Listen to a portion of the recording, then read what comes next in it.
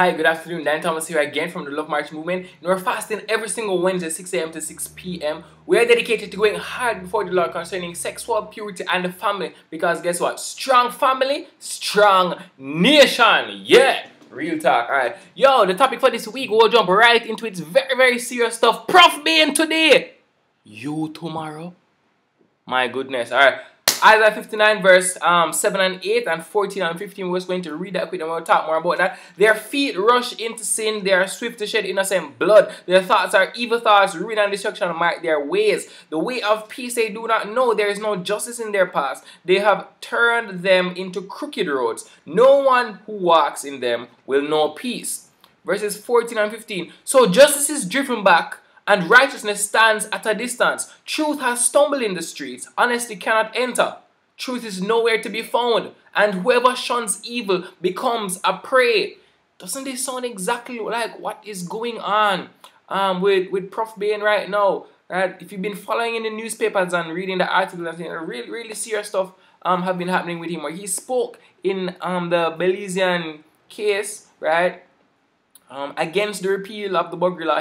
He provided evidence that substantiated that the Buggery law in Belize should remain intact, right? And he presented scientific facts, and now his job is being challenged, right? Because they're saying that he's not fit to lead it chart.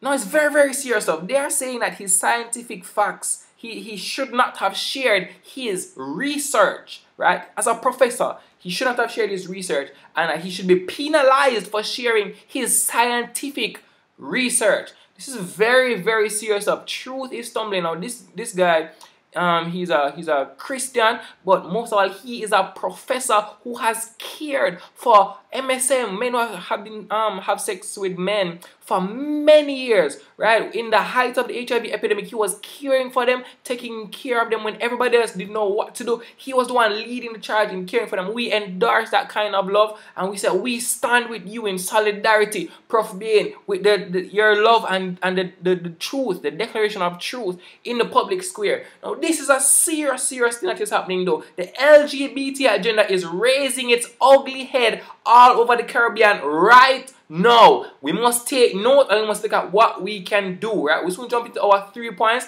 and 3 people. That's the format that we use every week. Alright, just before that though, just to read this, we need to decide on what philosophies we will base our laws. Is it the Judeo-Christian worldview, which says that there is a right and there is a wrong, right, and that leads to life? Or is it the atheistic worldview that says, oh, there's really no wrong or right, there's not even any truth really, right, and that leads to death, euthanasia, abortion, homosexuality, right? All of these things lead to death, right? Sin leads to death.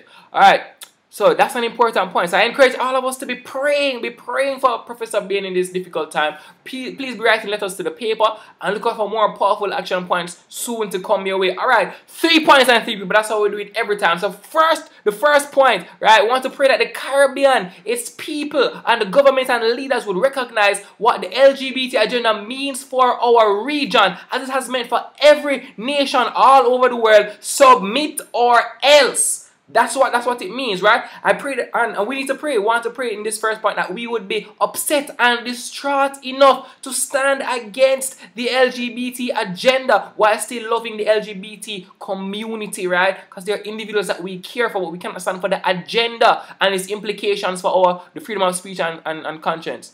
Right? We need to decide on what philosophies we will base our laws. The Judeo-Christian worldview that leads to life, or the atheistic worldview that leads to death.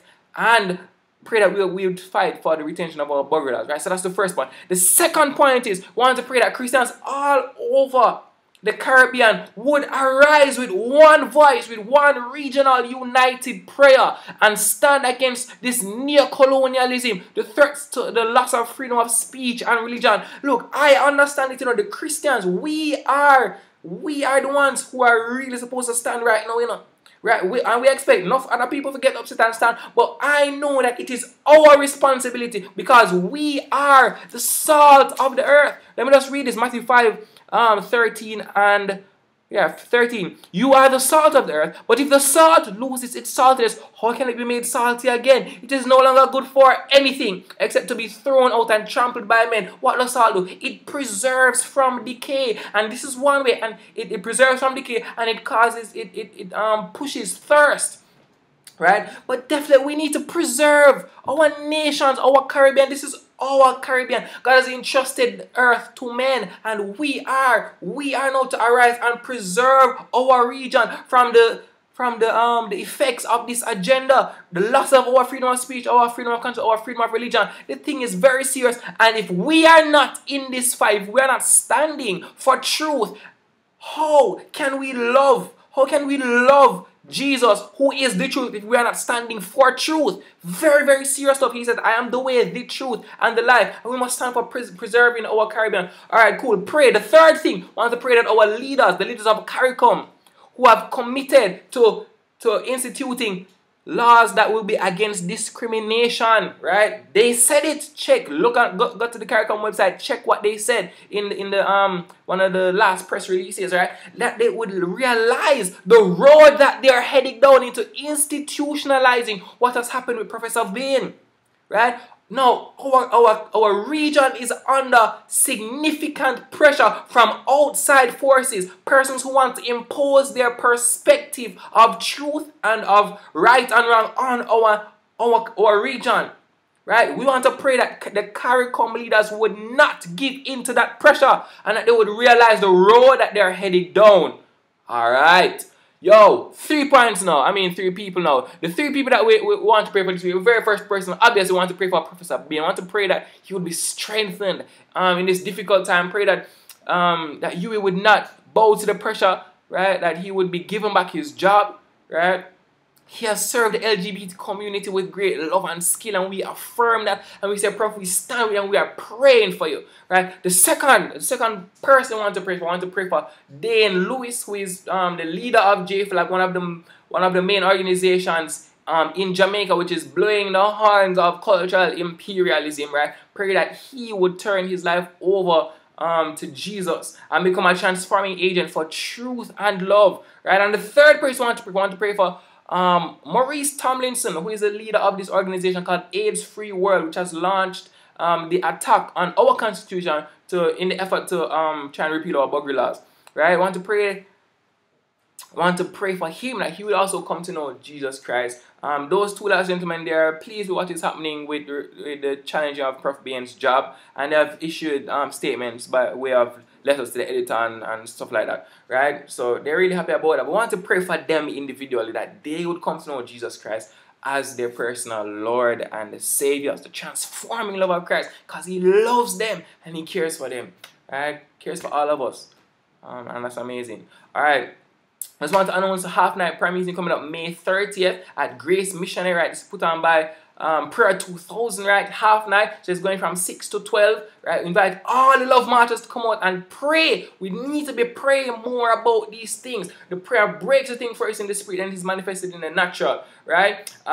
Father's Day March, yo! There's a Father's Day March coming the day before Father's Day, the Saturday morning, 7 o'clock at Mandela Park. We're going to Emancipation Park. We invite all the men. This is a national statement for man and man. You see me? Yeah, we have to stand up. And then the Love March, book it in the calendar from now. From now, September 30, 2014, we will be marching for the retention of the buggery law. We'll be marching, saying, we are pledging ourselves to love and loyalty in our families, right? And then the 13th, we're praying for marching for sexual purity. And it's a really intense prayer march. So we invite everybody to come out and stand with us in these perilous times. We need the prayer. We need to stand in the public square and defend the truth in the public square. Know that real talk, right?